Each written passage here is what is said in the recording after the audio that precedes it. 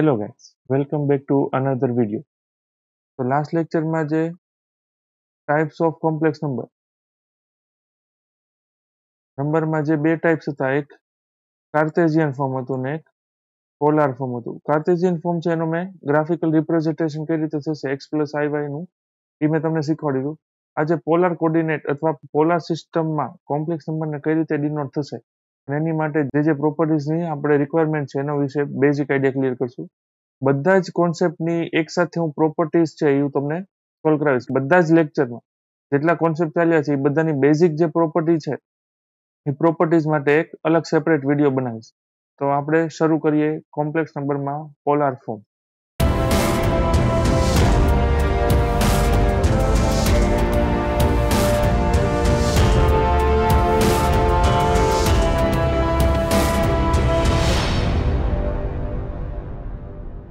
તો સ્ટાર્ટ કરીએ. Polar form of complex number. તેની માટે સૌથી બેઝિક રિક્વાયરમેન્ટ શું છે? એક કોમ્પ્લેક્સ નંબર જોશે. તો હું લઉં છું x પ્લસ iy. એની માટે કન્ડિશન શું હતી? xy બિલોંગ્સ ટુ r અને i square is equal to -1.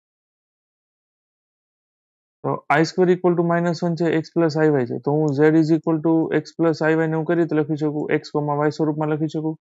આ x, y છે આને હું ગ્રાફિકલી રિપ્રેઝન્ટેશન કઈ રીતે કરતો હતો? તો આને હું x એક્સિસ કરતો હતો, આને y એક્સિસ કરતો હતો. જેમ કાર્ટેશિયન ફોર્મમાં આપણે r2 માટે x, y પરને તમે ગ્રાફિકલ રિપ્રેઝન્ટેશન કરો છો એ જ રીતે ગ્રાફિકલ રિપ્રેઝન્ટેશન અને આ જે પોઈન્ટ છે એનાથી ઓરિજિન્સનું ડિસ્ટન્સ એટલે એ તમને મોડ્યુલસ z આપતું હતું. આ x એક્સિસને જ્યારે આપણે કોમ્પ્લેક્સ પ્લેનની વાત કરીએ ત્યારે x એક્સિસને કહીએ છીએ રિયલ એક્સિસ, y એક્સિસને કહીએ છીએ ઇમેજનરી એક્સિસ અને આ જે છે એ ગ્રાફિકલ રિપ્રેઝન્ટેશન છે કાર્ટેશિયન ફોર્મનું. હવે મારે જોવાનું છે કે આ જ કોમ્પ્લેક્સ નંબર પોલાર ફોર્મમાં કઈ રીતે રિપ્રેઝન્ટ થાય છે અને એમની માટે કઈ કઈ વસ્તુની રિક્વાયરમેન્ટ પડે છે. તો z is equal to x plus iy છે એ કાર્ટેશિયન ફોર્મ છે. આની માટે late x is equal to r cos theta and y is equal to r sin theta. શું કર્યું? કાર્ટેશિયન ફોર્મને પોલાર ફોર્મમાં કન્વર્ટ કરવા માટે આપણે એઝમ્પશન લીધું છે x equal to r cos theta, y is equal to r sin theta. તો હું આમાં z ની વેલ્યુ મૂકી દઉં તો z ઇક્વલ ટુ x ની વેલ્યુ શું છે? r cos theta plus i as it is, y ની વેલ્યુ શું છે? r sin theta. બંનેમાંથી શું કોમન આવશે? r. અંદર શું વધશે? cos theta plus i sin theta. તો r cos theta plus i sin theta આનું શોર્ટ ફોર્મ અથવા એક નોટેશન છે જેને હું r cos theta પણ કહી શકું, જેમાં c એટલે cos, i એટલે iota, s એટલે sin અને એંગલ છે એ થીટા છે. હવે એઝમ્પશનમાં આપણે એઝમ્પશન શું લીધું છે? x is equal to r cos theta અને y is equal to r sin theta. જો હું આ ઇક્વેશન 1 ઇક્વેશન 2 આ બંનેનું ડિવિઝન કરું એટલે કે 1 ડિવાઈડ બાય 2 તો શું આવશે?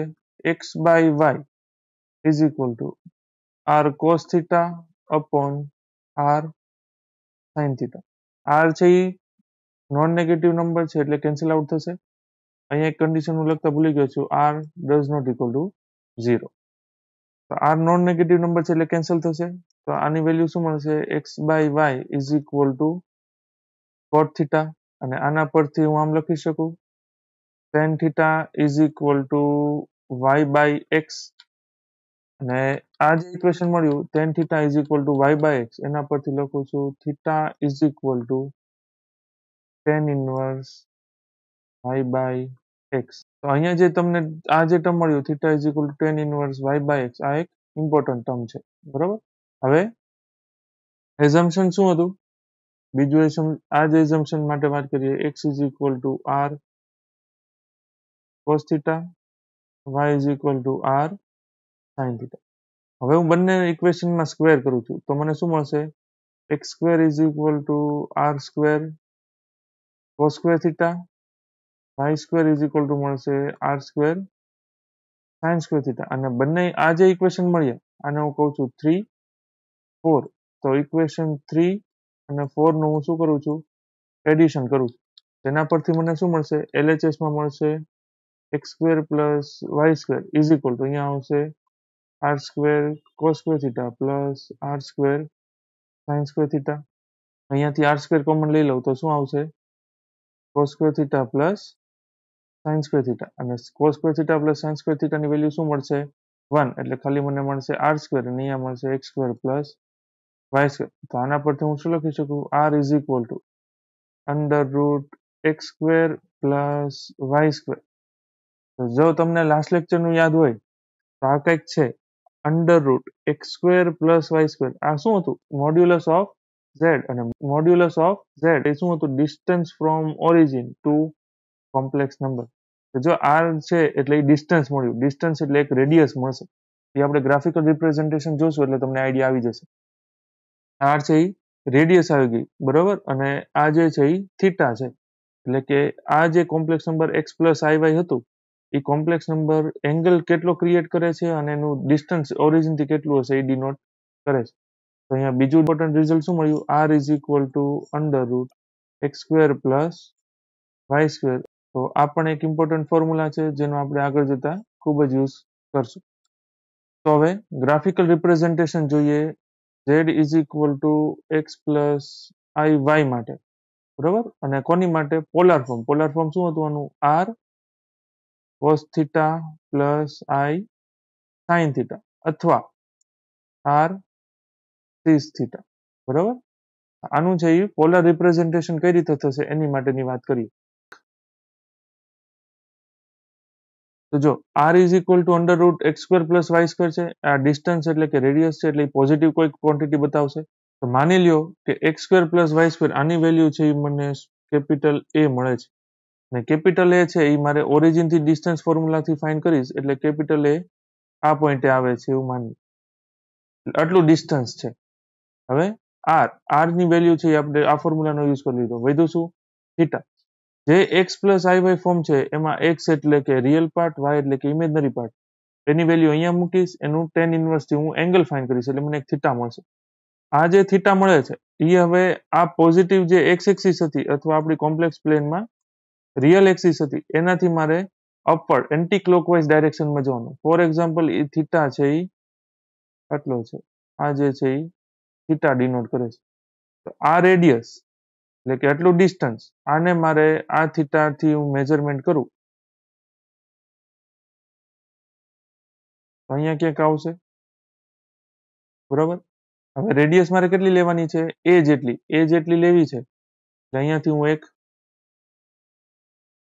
આ રીતે હું એક સર્કલ ડ્રો કરું કે જેનું સેન્ટર છે એ ઓ આવશે એટલે કે ઓરિજિન આવે આ રીતે તો જો આ સર્કલની રેડિયસ અહીંયા મેં કેટલી કીધી છે r તો આ પણ આટલું જ આ પણ r થશે તો આ થીટા કયું tan ઇન્વર્સ y/x થી આપણને જે મળ્યું e r એટલે રેડિયસ એટલે આ જે ઇન્ટરસેક્શન મળ્યું રેડિયસ અને એંગલનું તો આ જે આપણું requirement z is equal to x plus I Y છે આ છે એ આપણું કોર્ડિનેટ એક્સ પ્લસ આઈ વાય છે એ પોલાર કોર્ડિનેટમાં આપણે રિપ્રેઝન્ટ કરી શકીએ એક ઉદાહરણથી ક્લિયર કરવું એટલે વધારે આઈડિયા આવશે